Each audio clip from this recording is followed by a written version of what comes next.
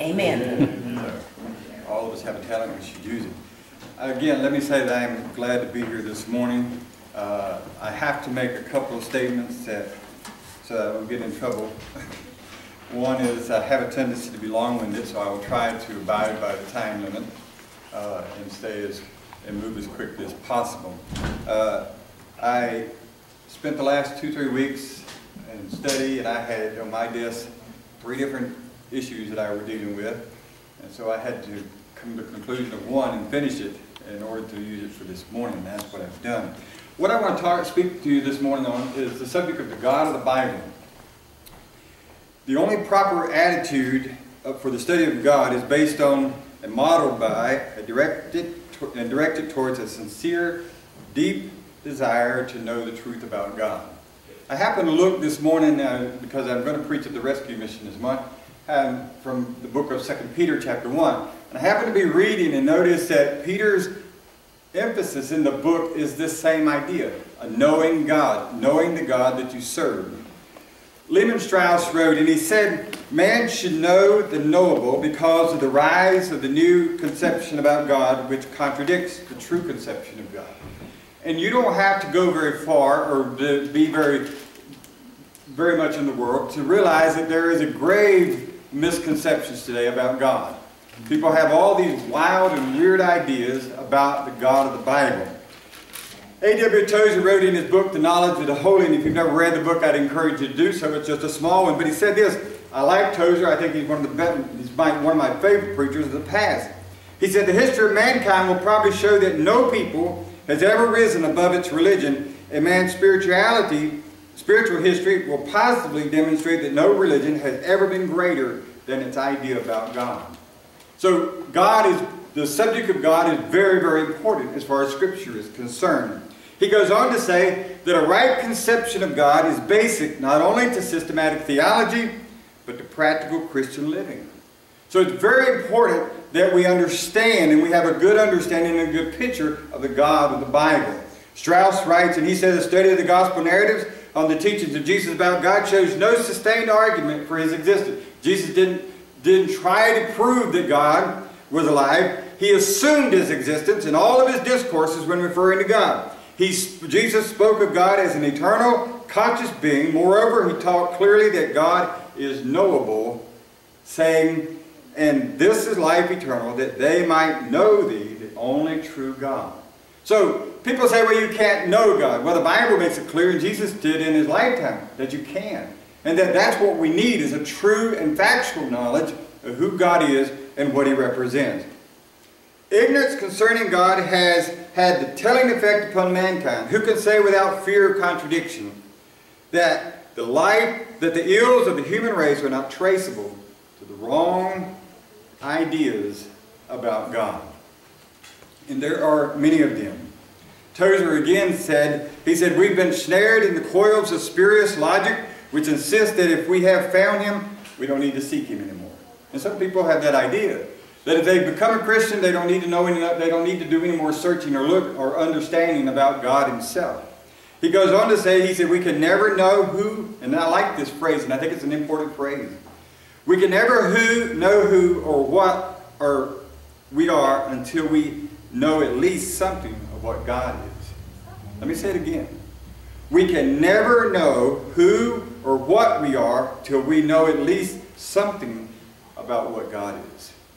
We can't understand ourselves until we understand who God is. We have to have that basic understanding in our own lives. To most people, God is an interference, not a reality. He is a deduction from evidence which they consider adequate, but he remains personally unknown to many. They have a vague idea, but they consider God to be someone that's a distance and that they can't get to. But the Bible teaches God is the sovereign ruler over all the universe. Tozer went on to say, he said, a loving personality dominates the Bible, walking among the trees of the garden and breathing fragrance over every scene. God is so vastly wonderful, so utterly, completely delightful that he can, without anything other than himself, meet and overflow the deepest demands of our total nature. He can meet every demand that we have in our lives as far as that's concerned. You see, without a complete understanding of this, we will never have a solid foundation for understanding what comes next. If we don't have a clear understanding of God, we won't understand what's coming next. We cannot grasp it. A lot of it has to do with how we proclaim the gospel. I served for 5 years in a ministry called Child Evangelism Fellowship in West Virginia as a local director. And there's a lot of things that since that time, that's been 20-some years ago now, since that time that I don't agree with what they did or they practiced. But there's one thing that they did do, and as I started studying about this some time back, it came to my mind. The one thing that they did do, that when we went to lead children to Christ, they began with God. Many today, their gospel presentation begins with Jesus Christ. And how can someone understand who Christ is if they don't know who God is? How can they understand the importance of what Christ did without knowing God? But that's the one factor that I thought was very interesting with them, is that they did. When we began to give the gospel to children, we began with the subject of God, who He was and what He did. And I think that's important. That's our starting point. And anything that we're going to do, as far as in salvation or as far as in any type of ministry, we have to start there with God. We have to make sure that we know what God says about it and what God thinks about the things that we're talking about. You see, a lot of us, it has to do with how we proclaim the gospel today. Our first introduction to the faith is through the proclamation of the gospel message. We begin with Christ. But often God's sovereignty is not a part of that message. God is the one who is in control. God is not presented as the king, the sovereign ruler of all things. You see, the world is perishing for lack of knowledge, and the church is famishing for want of His presence. There is no desire for God. There's no seeking of God. It's interesting that the Bible said in Romans chapter 3, in Paul's explanation there of men and their lost condition, he said that men outside of Christ do not desire nor do they seek Him. Jesus said in His own lifetime, He said men won't come to Him because they're in darkness. And they're in darkness, and they can hide their sin in darkness, and so they have no desire to come to Him. But you and I must know the truth of what God has done to save us. We must know God before we can appreciate His work. If we don't know Him, we can't appreciate what He has done. And many times that's the reason people take salvation so lightly, because they don't realize the cost that was involved. They don't realize the price that God paid in order to forgive us and to redeem us from our sins. He paid a tremendous price. He gave His only Son to die for you and I. Imagine if someone came to you and you had to decide if your child was guilty of something. Would you do the same for him or her? Would you put yourself in her place or his place in order to atone for the problem or the sin that had committed? That's what God did. He gave His only Son for you and I. You see, a right conception of God is basic to practical Christianity, Christian living. It is to worship what foundation is to the temple. Now, this morning what I want us to do is to look at only 3. There are many more, and I would have made many more, but my wife said, you better not do that because you won't finish. Well, I probably won't finish anyway, but I want us to look at 3 characteristics of God this morning. And I gave you these quotes and things because I think it lays a foundation of the importance of the subject of God. Because we're talking about the God of the Bible. We're not talking about the God that the world talks about, or that some in the church talk about, because that God is an alien and a strange God when He's compared to the Scripture. It's not the same God. But we're going to talk about the God of the Bible. And I'm going to give you 3 characteristics. Hopefully I get through all of them. If I don't, that's fine. But the first one is found in Isaiah chapter 40, verses 25 to 26. Now, I typed these verses out so I could read them probably faster than you'll find them. But the first characteristic we find in that text that I'm going to read is that He is unique. That God is unique. Listen to what Isaiah said. To whom will you compare me? Or who is my equal, says the Holy One. Lift up your eyes and look to the heavens. Who created all these? He who brings out the starry host by one and calls them each by name. Because of His great power and might, strength, not one of them is missing. In this text, we see that God is unique. Now, uniqueness is defined as one of a kind, like no other. And that's the God that we serve. He's one of a kind. He's like no other God there is. God is unique in that He is totally other of His creation. Totally different from His creation. Totally different. His nature is different than ours or anything created, any created being. God cannot be compared to anyone or anything, for He is unique, alone as the creator of all things. Jeremiah said in Jeremiah 10 verses 6 and 7, he said, "No one is like you, O Lord. You are great, your name is mighty, power. Who should not revere you, O King of the nations? This is your due. Among all the wise men of the nations, in all the kingdoms, there is not one like you." That's Jeremiah's description of God. He's unique. He's one of a kind. There is no other gods like Him. You see, these statements found in Jeremiah, they're statements of uniqueness. He says God is unique. God's uniqueness results in men owing Him their reverence and their worship. His great power calls all men to bow down to worship Him.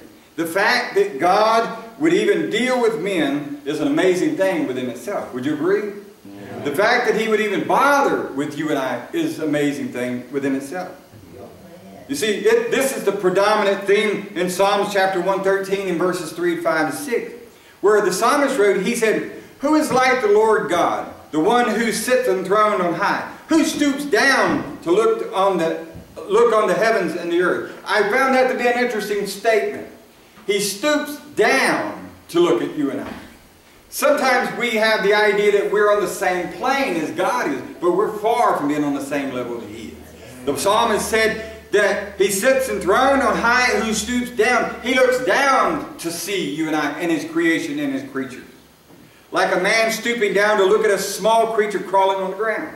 So God looks down upon all of creation itself. The words in Isaiah 40 verses 12 to 18 should cause us to bow down in adoration. Listen to what Isaiah said. He said, "Who has measured the waters in the hollow of His hand?" Now, let me share with you, because this verse is amazing. This is an amazing verse. The hollow of your hand, from what I've been told, is from your thumb to here. Just like that. Now listen to what he said. "Who has measured the waters in the hollow of His hand, or with the breadth of His hand marked off the heavens? Who has held the dust of the earth," listen, "in a basket? The dust of the earth in a basket. Or weighed the mountains on the scales and the hills in a balance? Who has understood the mind of the Lord, or instructed Him as His counselor? Whom did the Lord consult to enlighten Him? Who taught Him the right way? Who was it that taught Him knowledge, or showed Him the path of understanding? Surely the nations are like a drop in the bucket. They are regarded as dust on the scales. He weighs the islands as though they were fine dust. Lebanon is not sufficient for altar fires, nor is animals enough for burnt offering. Before Him all the nations are as nothing. They are regarded by Him as worthless and less than nothing. To whom then will you compare God to? There's no one else. Everyone falls short. Every other god that men have made today doesn't match, doesn't come up to standard. You see, we cannot compare God to anyone or to anything. He's beyond our capacity to even describe, much less comprehend. Amen? Amen. To just try to describe Him is very, very difficult. If you read what Isaiah said, it's mind-boggling. He weighs the dust of the earth in a bucket. He can measure the ocean upon the hollow of His hand. There's nobody else that can do it. That's mind-blowing when you see that. I remember the first time we saw these passages. My wife and I several years ago was watching a DVD series on the sovereignty of God. And this guy was going through these verses, and we had to stop the DVD because I've been in church since I was a kid, and I never read or seen this. And we stopped the DVD to look the verses up to make sure that he was telling the truth of what he's saying. But it was amazing because you can not only hear, but you can go through the Scripture, all the way through the Scripture. And you can find these revelations of God, the God of the Bible. And you'll find that when you start reading those, you find that my knowledge and your knowledge of Him was really, really small. Yes. Really, really small. We don't have a good grasp on who He is. You see, He is beyond our capacity to describe and even comprehend. It is our nature as sinful rebels against God to recreate Him in our own image. That's what many do. They create Him in their own image. They make Him what they want Him to be. We try to place Him on human characteristics and motivations. We want a God that's more like us, susceptible to our failures and our problems. But the God of the Bible is unique. He's like no other. He's like no other, including you and I. You and I cannot stand shoulder to shoulder with Him. We don't compare. We don't match up. It just doesn't happen. He is truly unique. Number two, not only is He unique, the God of the Bible unique, but He is eternal. Eternal. One of the most difficult things for you and I to understand about God is His eternal nature. You see, you and I are limited in time. We experience reality as a series of events, past, present, and future. That's how we experience. We deal with the past, the present, and the future. We think in temporal, time-based ways. One of the greatest ways God is unique is seen in His relationship with time itself. What does it mean that when we speak of God as eternal? Here's what it means. It simply means, it is simply asserting that God has always existed and will always exist. He didn't have a beginning and He'll never have an ending. He is the beginning and He's the ending. In Revelation, John said He's the Alpha and the Omega, the beginning and the end. So one of the greatest ways that He is unique is that He has no beginning. He has no ending. Jesus taught, in the beginning, the Bible says in the beginning, God created the earth in Genesis. God was there when it began. This tells us all that space, matter, and energy and time had a beginning, but that God was before all of these things. So before you get to Genesis chapter 1, you find that the only living thing that was around was God. He was it. It was because of what He did that we have what we have today. It is because of what He did that you and I are here today. So God is eternal. He's always been. There wasn't a day when God came. When Jesus was born in Bethlehem, that wasn't the beginning of God. God had existed long before then, before Christ had came. Everything marked by time must have a beginning and may have an end. As created beings, we have no guarantees that we will exist endlessly in human bodies. We all know, because the Bible says it's pointed unto us to what? Die. So there's a point where we're not going to exist anymore. But God will continue on. He's eternal. Before there was life anywhere, God existed as the very essence of life. Jesus taught the Father hath life in Himself. He giveth to all life and breath in all things. It is because of the life of the Father that you and I can have life. Remember in Genesis chapter 3, when God created man, what does the Bible say that He did? The only thing that God put in man when He created him was this. He said that He breathed into his nostrils the breath of life. That's what God placed in man when He created him. It's His breath that we have. It's His breath that causes us to live.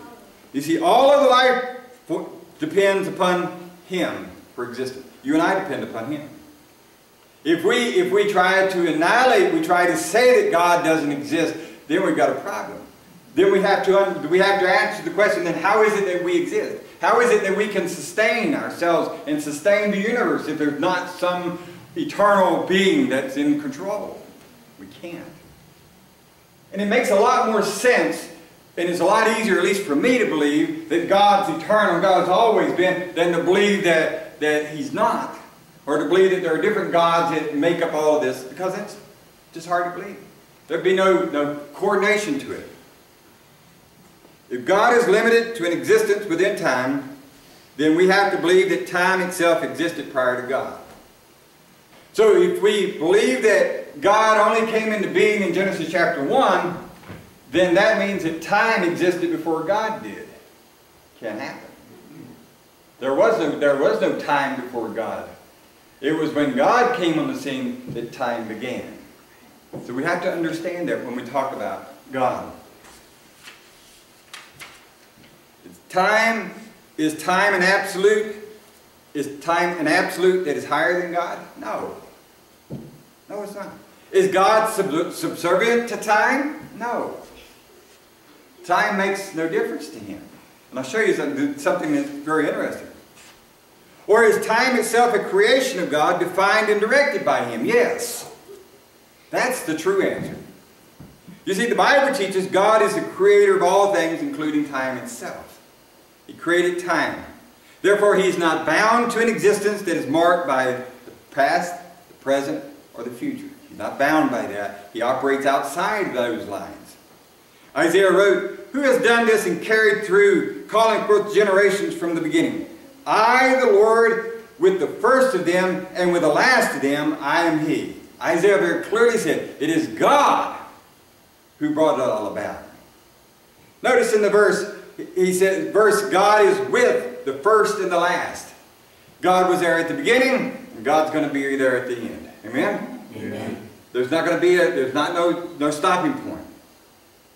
He's not limited to these generations, but is their creator, the one who orders them, determines what will come about in them. The psalmist wrote, "Before the mountains were born, and you brought forth the earth and the world, from everlasting to everlasting, you're God." The psalmist again emphasizes the fact that God was there before the world ever came into existence. God's existence cannot be defined by time. God transcends the boundaries of time.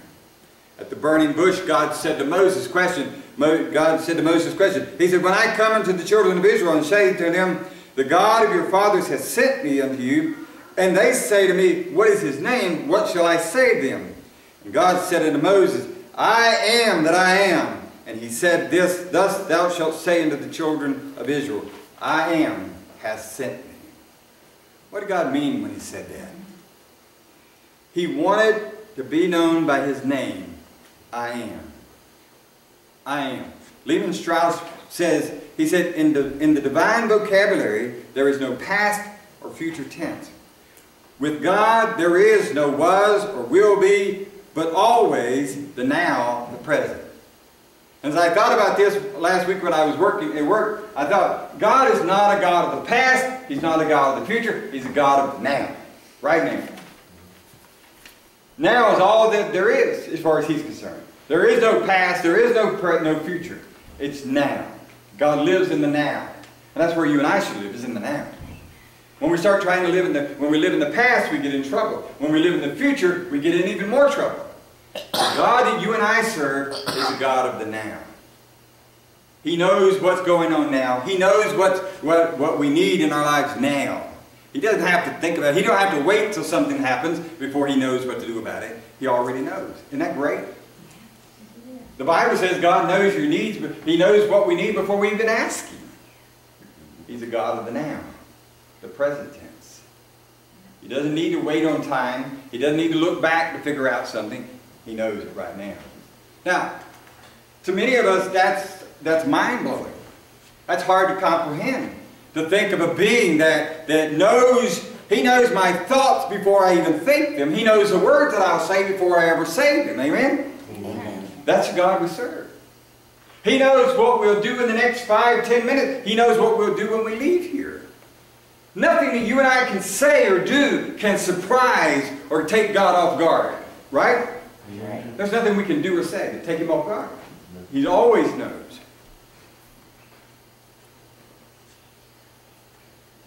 When He testified to His own, God testified to His own eternalness. He said, before Abraham was, I am. He claimed eternalism. Notice, because the Bible says they took up stones to stone Him. Why? When Jesus said that in the garden, when they asked Him and He said that, they knew what He was talking about. They knew what He was professing to. He was claiming to be God. He said, they asked Him what His name. He said, I am. The Jews knew from the Old Testament that that was the God of Israel, the God of I am. They took offense that Jesus claimed to be that. And the Bible says they took up stones to stone Him. They were going to kill him because of that. And that's basically, when you study the crucifixion and the death of Christ, that's basically why they put him to death. They put him to death because of his claim to be God. They didn't mind the miracles. They didn't mind the other stuff, the preaching and teaching. They could get along with that and be all right. But it's when he began to declare himself to be God that they had a serious problem. They had a serious problem. And that's when the Bible said that all of the religious groups joined together and began to consort as to how they could get rid of him because of who he claimed to be. He claimed to be God. The psalmist said, before the mountains were brought forth, forever thou hast formed the earth and the world, even from the everlasting to everlasting, thou art God. In Psalms 90, we have a contrast between God and man. God is seen to be eternal, while man is frail and finite. Verse 2 reminds us that before ever God gave birth to the earth and the universe and brought the ancient mountains into existence, he was there as a pre-existent one. If God does exist this way, then it follows that all points in time are instantaneous to God. They're all instantaneous. They're right now. He doesn't have to wait.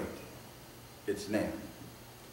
If God is not experiencing as necessarily a progression of events, then all points in times are now to God. He is constantly the I am, because there is no past, there is no future, and they're to the being of God. He has no past, he has no future. He's now. And that is somewhat exciting to think about. And that's why I like the quote that I gave you earlier that Tozer said. That if we don't, and I'm afraid, and I'm not being negative, but I am afraid that many do not have a right concept of the God of the Bible. Though they have a concept of a God, but what about the God of the Bible?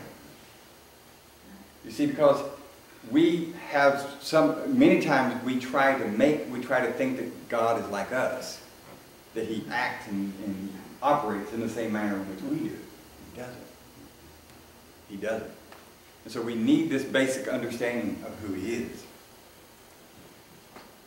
God's knowledge of the future then is based not upon predictive powers, but upon the fact that God created time and is always present in that future that exists solely because he decreed it to be.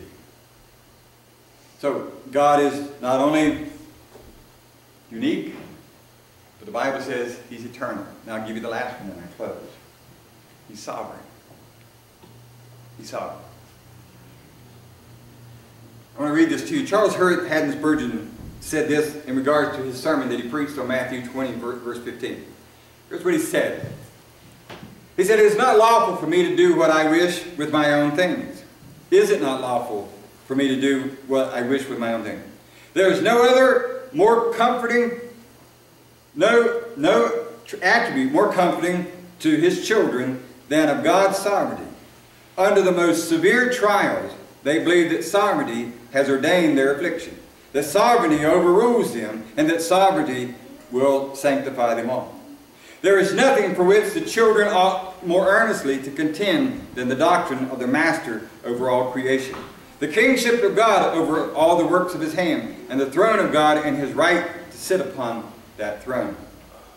On the other hand, there is no doctrine more hated by worldlings, no truth of which they have more hated by worldlings, no truth by which made such a football as a great, stupendous, but yet most certain doctrine of the sovereignty and the infinite Jehovah. This is where most people get upset. He said, men will allow God to be everywhere except on his throne. They will allow him to be in his workshop to fashion worlds and make stars.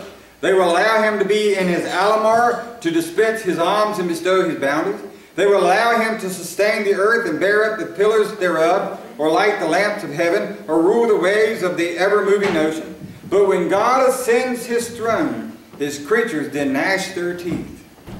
And we proclaim and enthrone God in his right to do as he will with his own, to dispose of his creatures as he thinks well, without consulting them in the matter. Then It is that we are his and execrated, and then it is that men turn a deaf ear to God, to us for God. On his throne is not God they love, but it is God upon his throne whom we trust. Now, the gist of what he's saying is this, and it's true. It is true. I had a conversation with a man online this week, and it was a good conversation. But when you begin to talk about the sovereignty of God, people have no problem with God being sovereign over the universe. They have no problem with that. They have no problem with his sovereignty in other areas. But the interesting thing to me is this, is that where people draw the line and they reject the sovereignty of God is when it comes to salvation. When it comes to salvation. You see, Jesus said that no man can come to me except the Father, what? Draws him. Draws him. The original word there is drag. Paul said in Romans that no man seeks after God. You read Romans chapter, he gives a whole list of things in that chapter. But you see, we ignore men, well, they want to ignore that. Because we want to think, and we want men to believe that we are the ruler of that decision. We make that decision. We can decide when we want to become Christian. We can decide when we want to come to God and when we don't want to come to God. But that's not how it works. And that's the reason that men despise the idea of sovereignty. That God is in control. Yes, God is in control of the universe. He's in control of time. He's in control of events. But he's also in control of those who come to him for salvation. Very much so. Now, let's move quickly. The psalmist wrote, whoever the Lord pleases, whatsoever the Lord pleases, that did he in heaven and in earth and sea and all deep places. The God that the psalmist is writing about has not changed. Whatever he pleases to do, that's what he does. Amen? You and I can't thwart that. You and I can't stop that. You and I may object to it, but we can't do anything about it because he's sovereign. He's sovereign. Sovereignty means that God possesses and exercises supreme authority in all of creation, including man. So God is in control of me, what I do or what I don't do. We think, as human beings, sometimes we think that we control our own destiny. Remember the story of the rich man in the Gospel of Luke? His crops came in abundance. And the Bible says that he looked at all of his crops and he thought, what am I going to do? And here again is the picture of it, that he thought he was in control. And he said, I know what I'll do. I'll tear down my old barns and I'll build new barns, and then I will live and be happy forever. And the Bible says, before he went to sleep that night, that God said, you fool. All these things now, who are they going to be given to? He thought he controlled his own life.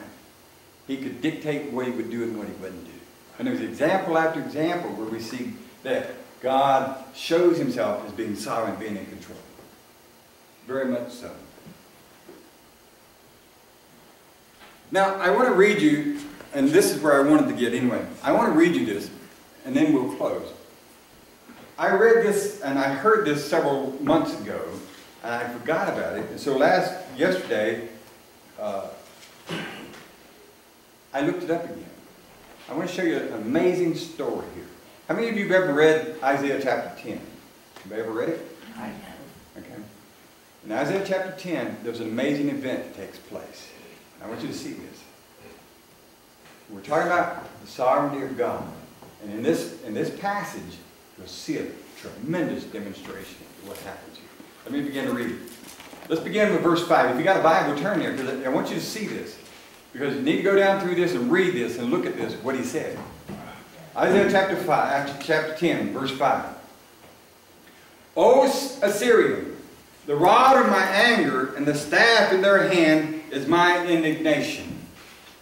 I will send him against a hypocritical nation and against the people of my wrath. I will give him a charge to take the spoil and to take the prey and to tread them down like the mire of the streets. Howbeit he meaneth not, so neither doth his heart think so. But it is in his heart to destroy and to cut off nations, not a few. For he said, are not my princes altogether kings? Is not Colano and Carshim Is not Hamath and Aphrod, is not Samaria and Damascus? As thy hand hath found the kingdom of the idols and worse, and whose graven images did excel them of Jerusalem and Samaria. Shall I not, as I have done unto Samaria and her idols, so do to Jerusalem and her idols? Wherefore it shall come to pass that when the Lord hath performed his whole work upon Mount Zion, on Jerusalem, I will punish the fruits of the stout heart of the king of Assyria. Now, did you catch what happened here? God used the Assyrians to punish Israel. This is mind-blowing. When he was done with them, he punished Assyria. Now, some people really object to that, and I thought that was just really a mind-blowing idea. But you say, that's unfair. Why did God do that? He used the Assyrians. He knew the Assyrians' heart. That was the heart of the Assyrians anyway, to get rid of them, destroy them. He used their desire to complete his purpose, to punish Israel. And when he was finished with them, the Bible says he destroyed them. That's awesome. I don't know if you've ever seen it. Go home and read that. Contemplate on that. Look at what he says. Just try to wrap your head around that thought. Can you imagine, although there's no way many times we can you imagine how many times that no doubt happens in our lifetime? That God allows things to come about and then, bang, something changes? Well, we don't stop and think about it. We don't stop and think that, this wasn't an accident. This wasn't a coincidence. It's God placing his hand in our lives, in our actions. Awesome. The song says, we serve a mighty God, an awesome God.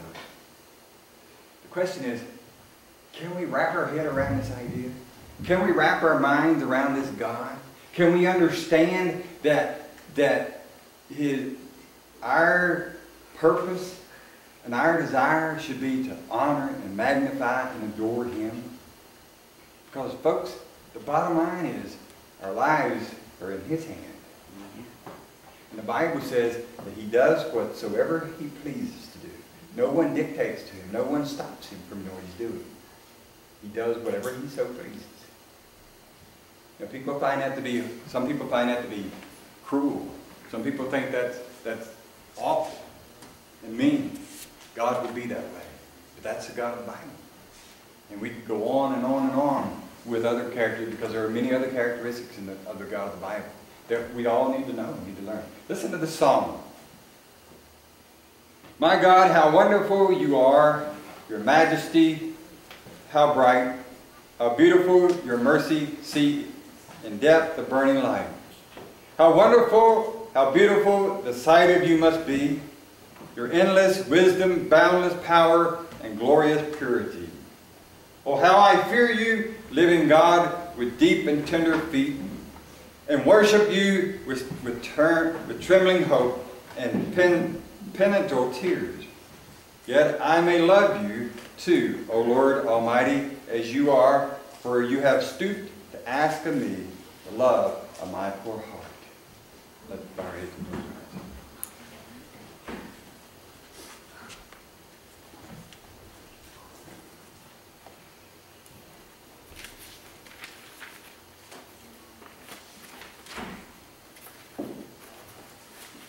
We serve an awesome God. Yes, we do. And I trust that this will whet your thirst to want to know more about Him, to want to learn more about Him. Because you'll spend the rest of your life just trying to get even touch the surface of what God is all about. Father, we thank you this morning for this opportunity. We thank you for Jack and his willingness to share his podium with us. Lord, we pray that we've done and said those things which are pleasing and honoring to you. Lord, that we've spoke the truth. We ask, Lord, that people will take your word, not mine, and look at it and consider what it says about yourself. Lord, may we gain a deeper love and appreciation of you because of who you are, because of what you can do and what you have done. Pray for these folks that are here. Thank you for their attention, for their participation. Pray that you'll bless them, bless the church, Lord, we pray that you bring Brother Jack back safely. We ask it in Christ's name. Amen. Amen.